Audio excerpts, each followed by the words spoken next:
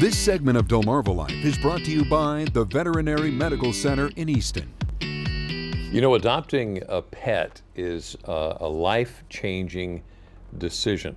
But you can take it from us, actually it changes two lives. It changes your life, and it changes the life of your new furry family member for the better.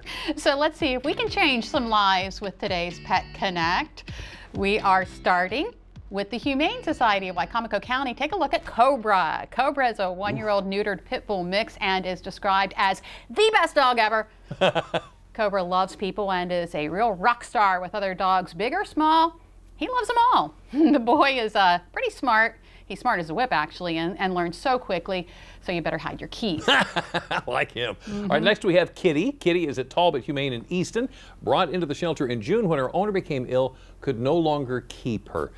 Kitty's 11 years old, calico, and your typical independent cat that likes to be petted and snuggled when she's ready. Sandy from Talbot Humane says that Kitty will be a little bit shy at first, but after she warms up to you, she's just a doll. She does need a quiet home with lots of patience and love.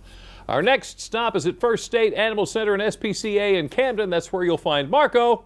You didn't do it. I thought you'd do it. I was looking for that. Marco's a 4-year-old hound mix. He's been waiting for his new family since August. Marco is well-mannered and housebroken, very athletic, going to make the most of your fenced-in yard. He is so special, he would really rather prefer being the only animal in the home. All right, and you will also find RJ at First State Animal Center and SPCA in Camden. RJ is a 4-year-old Great Dane mix, but don't let that fool you. He is a perfect 50 pounds small. RJ enjoys the company of some other dogs. He's well-mannered and appears to be housebroken. He's extremely inquisitive and a very quick learner.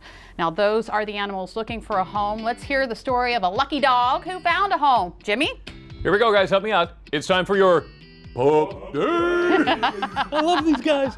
This is Tango. Tango came to First State Animal Center and SPCA last summer. He's a Belgian Malinois, a breed that is known for being very headstrong and confident. They require a lot of activity, both mentally and physically. Exercising him was difficult at first because he was recovering from a heartworm treatment that requires strict cage rest for several weeks. Now, Tango was quite bored at the shelter. Being an alpha male, he was unable to participate in daily play groups with other dogs. Just 2 weeks ago, a wonderful gentleman traveled from his home in New Jersey just to meet Tango. Wow.